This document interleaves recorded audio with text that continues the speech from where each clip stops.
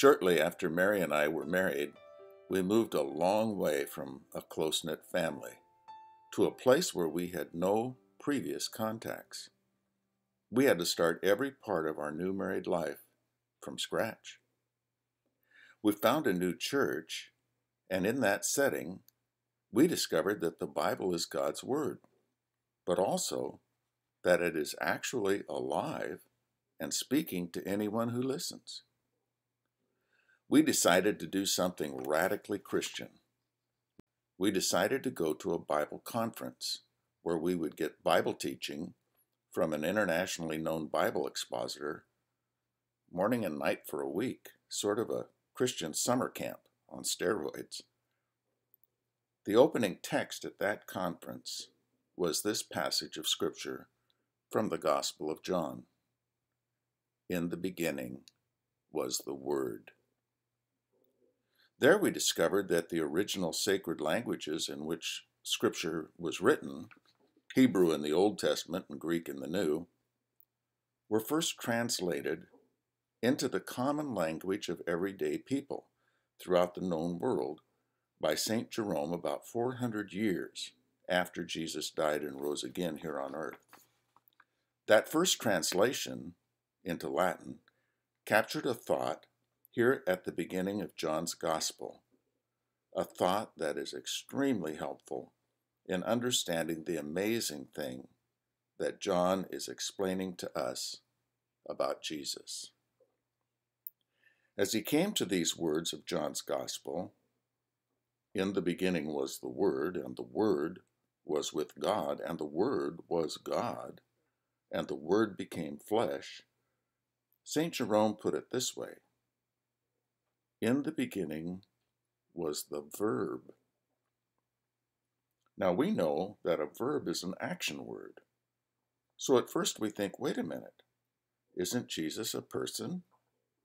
That should be a noun. How can you say of him, in the beginning was the Verb? But now think of all that the Bible tells us about Jesus. He's the creator of the world. He's the savior of the world. He's the healer. He's the illuminator. He is the life giver. He's the protector. He's the teacher. He's the advocator. He's the rescuer. He's the redeemer. He's the restorer. He's the encourager. He's the friend and helper. He's the lover of your soul. All verbs, all actions. So indeed, Jerome got it exactly right. Jesus is God moving into action, doing everything necessary to complete the redemption that God the Father is dead set on accomplishing. Yes, Jesus is the Verb. He is God any time that God is working, acting, making, or restoring. And Jesus is taking action for you. He's not content to sit by and watch you try to find your way. He's making your way. He's providing everything you need. He's doing for you what you could never do for yourself. He is making you holy.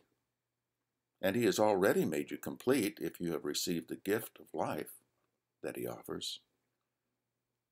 He is seeing to it that you get to the place he has prepared for you, an assigned place with your name on it, so that he can present you blameless and perfect in heaven forever. As we study in coming weeks, John's various proofs that Jesus is God and that he is qualified as the Savior, the Messiah, the Redeemer, the fulfillment of the entire Hebrew Bible promise, take careful note of how Jesus is always taking action to disclose himself to all who are willing to hear and respond and to believe in him. That is you, as you listen and you believe. For certain, Jesus is the Verb. He's the first verb and the last verb. Jesus is the Word of life.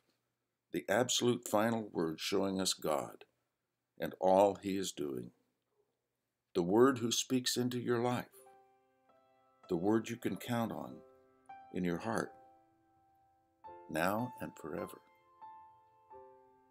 And the Word was God.